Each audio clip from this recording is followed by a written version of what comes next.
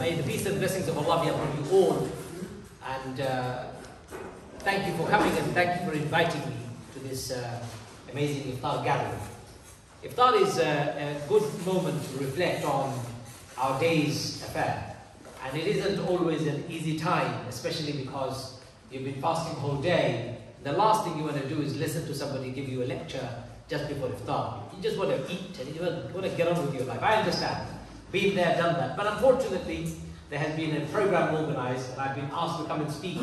And I've been told to give a speech about Ramadan. And I've also prepared one, so you'll have to just bear with me, inshallah, while I deliver a few points that I think will help us all refocus. And also realign ourselves with the spirit and the teachings of Ramadan, inshallah. It's not that you don't know Ramadan, I think you know it well enough.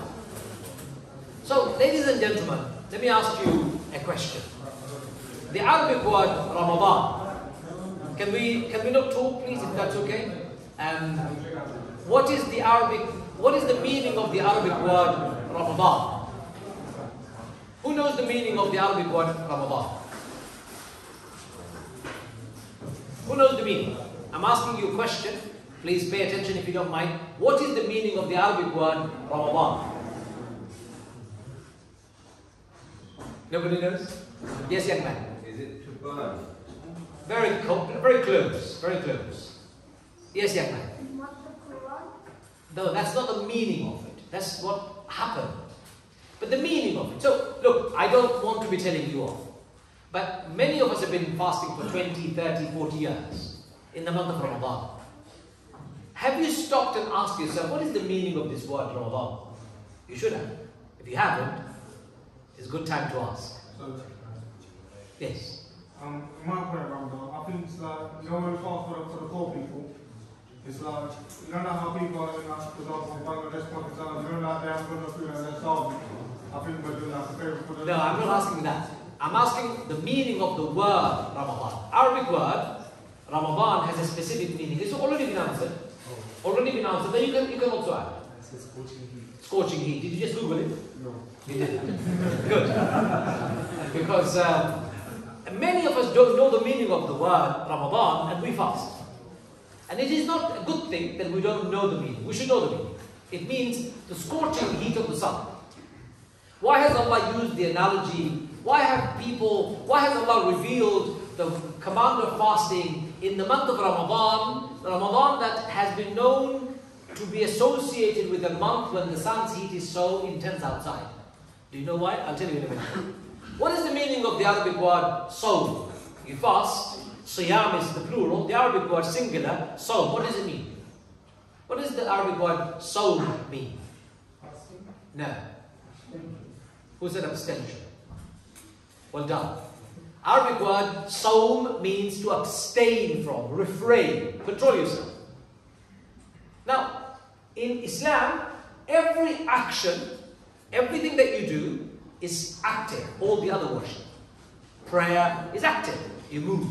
You can see your body moving. You're reciting the Quran. You're doing ruku', sujood, etc. When you're giving charity, active. You're giving something away. When you go to Hajj, people can see you.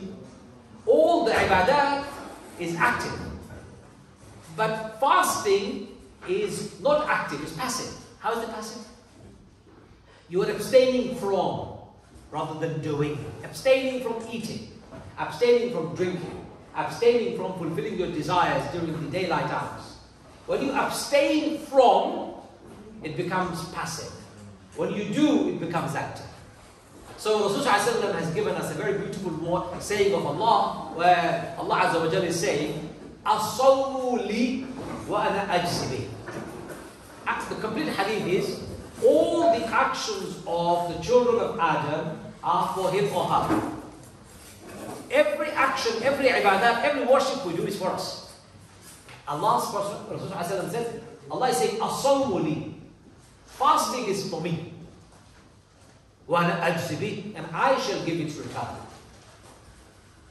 Ladies and gentlemen, Allah is promising a special return for those who fast. Allah is promising that fasting is for you. No, fasting is for Allah. If fasting is for Allah, Allah will give us a special return. Why is fasting for Allah specifically? Why? Why is it so different to other worship? Come on people, talk to me. Don't be shy. Yes, young person. Is it because other religions, they don't like, don't do anything? No. Other religions also fast because Allah says in the Quran, كُتِبَ عَلَيْكُمُ الصِّيَامُ كَمَا كُتِبَ عَلَى الَّذِينَ مِنْ قَبْلِكُمْ لَعَلَّكُمْ تَتَّقُونَ. Fasting has been made an obligation upon you, just like it was made an obligation upon people who came before you, other people. The Jewish people, the Christian people in their scripture, fasting is prescribed too. And Allah is reminding you and me that you're not the first one to fast. People before you were fasting. Jewish people and Christian people fast. This is part of their religion too. But why is fasting only for Allah? Anyone else wants to answer? Yes. You wouldn't starve for yourself. Why wouldn't you starve for yourself? There's no food. I know you are on he's on the right path. He's on the right track. His thinking is what I'm thinking. Yes. Because no one can see that. No one can see that. Okay, nearly there. What did you want to say, young man? No one knows. No one knows that you're doing it. Your hand went up. Same thing. You can't fake fasting. Either you're fasting or you're not fasting. How can you fake fasting? You can come and tell somebody that you're not fasting, but that's not true. Either you've eaten or you've not eaten. There is no in between. That's why it's one act of worship that can't be faked. Either you're fasting or you're not fasting. And when we do this because we're truly conscious of Allah, you can serve me, there's jalebi right in front of me. Right? You can put me dates, you can put me biryanis, you can put me chicken roast, you can put me lamb roast, you can do anything you like right now. Serve me all you like. I will eat. Why would I not eat? Even if you pay me $1 million, I will still not eat. Do you know why I won't eat? Because I'm only fasting for Allah. I'm not fasting for you. I'm not fasting for anybody else. I'm fasting for Allah. Because I'm fasting for Allah, Allah is saying, I will give you special reward on the Day of Judgment. You know what that special reward is? Allah has prepared a gate called Al-Rayyan for people who fast. On the Day of Judgment, that gate will call. All people who are fasting, come through us. Come through me today. Allah said, there is a saying of Rasulullah which indicates that Allah will say, oh my servant, you are fasting for me, here I am. I am your return. You are fasting for me, here I am. Look, I am here. Allah will say that. Allah will say to all of us, you wanted to fast, you did it so well, and therefore I shall give you the return. The verse of the Quran that I recited earlier on, what is the purpose of fasting? What's the purpose of fasting? Yes, young people? You only do it for Allah. Yes, you do it for Allah, but what's the purpose? Yes. 1 second, younger than you. You get food and get close to Allah. Yes, you got rewarded, you get close to Allah, but that's not the purpose of fasting. What's the purpose of fasting? I'm discriminating. Go on, young man. No, it's not the purpose. What's the purpose of fasting? Yes. Getting taqwa. لَعَلَّكُمْ تَتَّقُونَ, so that you may gain taqwa. What does it mean? What does taqwa really mean? Taqwa means Allah consciousness. I'm seeing lots of disturbance. People are talking and looking around. Can people pay attention and not talk? It's easier for me to then deliver. If I see you looking around, then I get distracted myself. I want to know what's going on.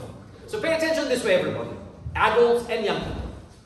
لَعَلَّكُمْ تَتَّقُونَ, so that we can gain taqwa. What is taqwa? Taqwa is Allah consciousness. What is Allah consciousness? Somebody may be asking. Allah consciousness is very simple. To remember that Allah is present in your life 24 hours a day. To remember Allah is present in your life 24 hours a day. That's fasting. That's called taqwa. How do you become muttaqi? How do you develop taqwa? How do you develop that thinking? Number one, develop your mind. Number one, develop your mind. To develop taqwa is to develop the mind that accepts, recognizes, and constantly looks around and sees the signal of Allah in their life, present. Allah is present. Allah knows everything. Allah sees everything. Allah hears everything. In fact, Allah knows what is in my mind before I even know it myself. If you can develop your mind like that, you'll develop taqwa. I'll give you an example. Umar ibn Khattab radiallahu anhu was walking around. He used to go out at night in the capital city of Muslims in Medina to listen to what's going on.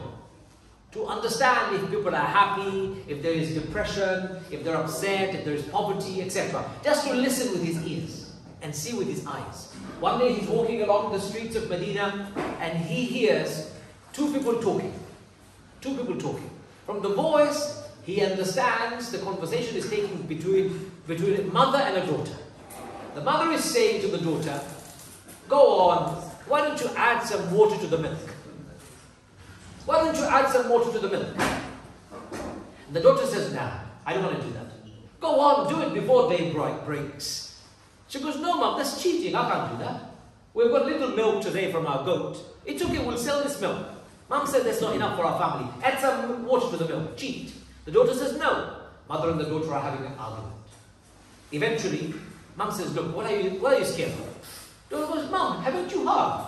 Umar ibn Khattab, the ruler of our country, our Muslim land, has made it illegal to add water to the milk. And if you get caught, he'll be punished. She said, ha ha ha ha. Umar is sleeping in his house. He's not going to see you. How is he going to know? So this girl said something very beautiful. She said, Mom, Umar may be asleep. But the Lord of Umar, your Lord, my Lord, Allah never sleeps. Allah will see me adding water to the milk. So I won't do it. Umar was so impressed by this girl's response. He came home, of course. Next day, he called for that family. And guess what he did? Guess what he did? He proposed marriage for his son to that family. He said, I want a girl who is muttaqi like this girl. I want a girl who is Allah conscious like this girl. I want a girl for my son who is Allah conscious like this girl. So ladies and gentlemen, at the depth of darkness, when you are in your own room, when nobody sees you, remember Allah sees you, knows you, hears you. And that is taqwa. If you can develop that thought process, if you can develop that idea, if you can develop that conscience, you've developed that mind. Number two, change your habits.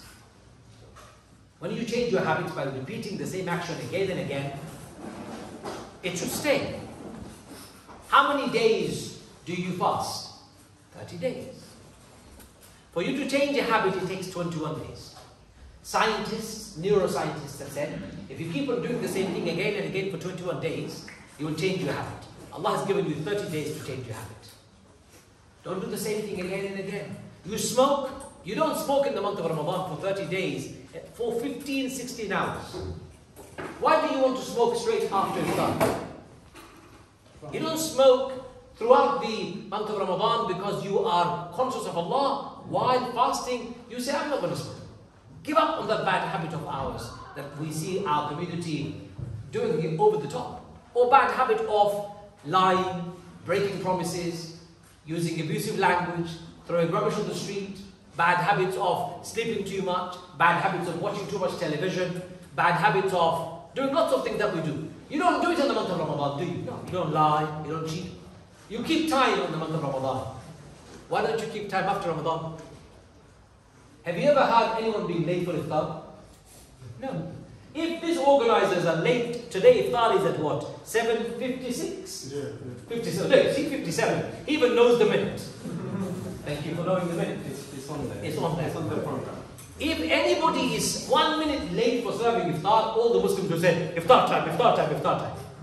But when it comes to weddings, the wedding card says, wedding starts at 3 o'clock. Most Muslims haven't turned up. Why? Why are you so meticulous in time keeping when it comes to iftar and suhoor, but you don't keep the same time outside Ramadan? You haven't changed your habit. You're as bad as you were before in breaking your promise. In 30 days, you have been keeping your promise with Allah. I'll break my fast on time. I'll start my fast on time. You prayed on time. Please keep your promises outside. In the month of Ramadan, you did not lie, you did not cheat. In the month of Ramadan, you did not backbite, you did not slander, you did not swear. In the month of Ramadan, you did not do any gossip, you did not see any evil, you did not hear any evil, you did not say any evil, you did not do any evil. In the month of Ramadan, you did none of that. Why break that habit and straight after Ramadan, you start indulging in doing evil? So, it's the time in the month of Ramadan to develop taqwa, change your habit consciously. I'm not going to smoke. I'm not going to smoke ever again. I'm not going to lie. I'm not going to lie ever again. I'm not going to backbite. I'm not going to backbite ever again. Number 3, change your company. If you've got bad friends, give up. Anyone who does not spiritually benefit you should not be your friend. Remember this. Anyone who will not benefit you spiritually should not be your friend. I'm really sorry to say this. My journey is to go to heaven. My journey is to go to heaven. If you don't even believe in heaven, why should I be friends with you? Because our lifestyle is very different. Our thinking is very different. I'm doing everything to go to heaven. And you don't even believe it. I can accept somebody who doesn't believe in it, but doesn't stop me from getting to heaven. If somebody stops me from my spiritual journey, if somebody becomes a problem in my spiritual journey, should not be in my life. I'm not interested. I tell you one thing, I'll find it difficult, even if it's my own brother, to have a relationship with my brother or my sister, if they are going to be a hindrance to my path to Jannah. I'll find it difficult. If you are developing taqwa, change your company. A company is the one who helps you in your moral and ethical life, in leading a decent and a good life. Life of decency, life of benefiting other people, life of good habits. Change your company will help you develop taqwa. If your friend gives you hashish to smoke, that's a friend you don't want to have. If your friend is encouraging you to go to the bars and the clubs to drink and behave silly, that's not a friend that you want to have. If a friend is encouraging you to join a gang, carry guns, knives, or get involved in criminality, that's a friend you want to run away from as soon as possible. A friend who says, hey, cheat in your business, that's not a friend you want. Number 4, train your eyes so that it can conform to taqwa standard. What do I mean by eyes conforming to taqwa standard? Eyes fall often at people that walk by. Guys, we have a bad habit of looking at every woman that passes by. Don't lie. Guys have a bad habit of looking at every woman that passes by. What does Allah say about this? Allah says, lower your gaze. If your eyes become lustful, lower it. In the Quran, Allah says, put your eyes down, look down, because the second gaze is from shaitan. It's a lustful gaze, a sexualized gaze. Make your eyes taqwa standard. Doesn't look at obscenity, nudity, pornography, doesn't look at rubbish, doesn't entertain rubbish with its eyes. It's become Muslim through the eyes too. Do you know your heart, your eyes are mirrored to your heart. What you see gets reflected in your heart. And what gets reflected in your heart is what generates the emotions and the triggers in your brain. You want to control all of those? Make your eyes better, you'll get that. Number 5, expose your ears to sounds of your soul. What do I mean by that? Those who listen to rubbish, their soul is filled with rubbish. Their head is filled with rubbish. Those who expose their ears to beautiful words, words of benefit, words of power, words of upliftment, they find their soul, their heart, their mind filled with goodness. I remember once I was playing badminton. I play badminton every now and again. I'm not very good, so don't challenge me, please. I'm okay. So I went into the badminton court, and next to the badminton court, another hall, somebody was playing loud music. And I couldn't play. I just couldn't play. After losing 2 games, I said something is not wrong. I'm losing games to people that I've won before. I just couldn't concentrate. So I went next door, and it was a lady who was running her gym, her exercise class. She had finished her class, so I went to her and I said, what music are you playing? She goes, why? She goes, I'm playing reggae. I said, my dear sister, your reggae music is disturbing my head. She goes, what do you mean? I said, I can't concentrate. I can't concentrate on badminton. She goes, I play deliberately.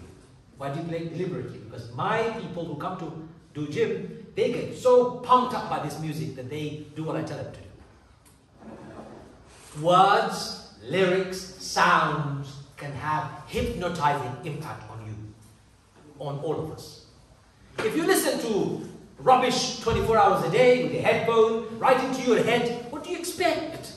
Your music that you're listening to, songs that you're listening to is inviting you to violence, inviting you to gangs, inviting you to guns, inviting you to nudity, inviting you to pornography, inviting you to sexuality, inviting you to all sorts of immorality and evil. What do you expect your children to behave like when that's what they're listening to 24 hours a day?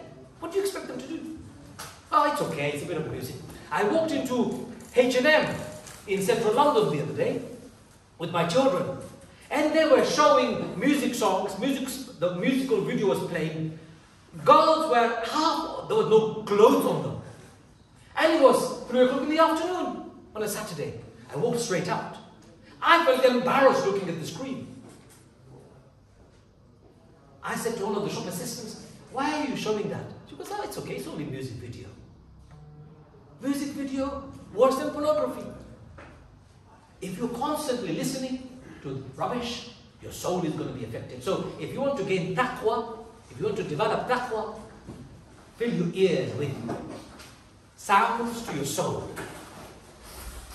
Sounds of benefit. What sounds of benefit, my brothers and sisters? For a Muslim, the Quran, of course, the most important one, the words of Allah. Songs that remind you of Allah. Songs that remind you of goodness. Songs that invite you to do goodness, or words of lyrics, poetry, essays. Ears are very important. You know when you go to sleep, your eyes are closed. Your eyes are closed. But does your ear close? No. Smaller sound, you woken up. How do you get woken up by suhoor? Not by your eyes. It's the sound of the alarm clock, or mommy calling your name, or daddy calling your name. Number 6, make your mouth taqwa friendly. In the month of Ramadan, making your mouth taqwa friendly requires you to make sure you don't say anything wrong with your mouth. A lot of us have a bad habit of swearing, backbiting, slandering and gossiping. Talking about other people behind their backs. Or we have that habit of talking rubbish through our mouth without even thinking. A brother was talking to me a couple of days ago in the month of Ramadan. Every other word was F word. And I said to him, brother, I don't understand. You're fasting? Yes, I'm fasting. Why are you using F word? Oh, really? Did I use it? Yes, you've become so desensitized to it, so used to it, you don't even realize that you're using it. A believer's tongue matters. A believer's tongue matters. Taqwa is developing tongue that is also taqwa friendly. Number 7, spend more time in the service of humanity. Help other people. Yesterday, I was driving along, crossing A406. As I was coming up to A406, North Circular Road in North London, I saw a lady standing in the middle of the road, waving her hand like this everywhere. Everyone, stop. Nobody's stopping. Her car is broken down. Nobody would stop. I'm on the main road. I'm about to turn right onto North Circular Road. I can't even stop. So I decided to change my direction. I indicated, came onto the left lane, came over, found a grocery, parked my car inside the grocery, and ran back and say, what's the problem? What happened? She goes to my car is broken down. I've been stuck here for the last 20 minutes trying to stop somebody, but nobody would stop. What's wrong with the car? The battery is flat. Okay. So I started shouting from the middle of the road, anybody wants to help, please come. This lady's car's broken down. People thought I was mad. People were looking at me thinking I'm mad. I literally went into the barbers, got 2-3 people out of their chairs, said, come. They came, looking at me thinking I'm completely possessed. I said, guys, let's push this car. It took us 3 minutes to clear the road, push the car to a safe space, and I told her her battery is too flat to get it jump started, so she needs to replace the battery. Has she got a family? She goes, her son is coming. I left her safe. As I was leaving, she started crying. She goes, can I shake your hand, please? I said, why? She goes, nobody helped me for the last 20 minutes.